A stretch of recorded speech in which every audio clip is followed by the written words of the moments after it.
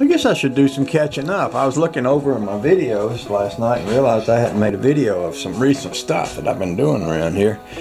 For example, I went out and we found some of these pool noodles, and I bought them and put them on the side of the boat cart.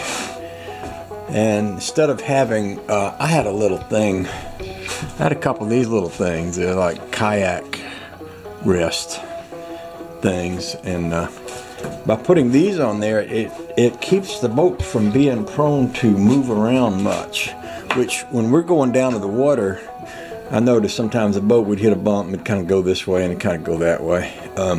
Last time we took it to the water, it worked really well. We're kind of getting used to the path and getting used to driving this.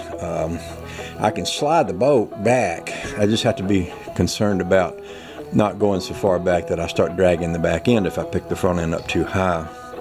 But by sliding it back, I can balance it pretty well. And last time I came up the path, I took this wooden stick off the front and just turned around backwards to this little crossbar and held it behind me with both hands and just pulled it like a wagon. That worked really well.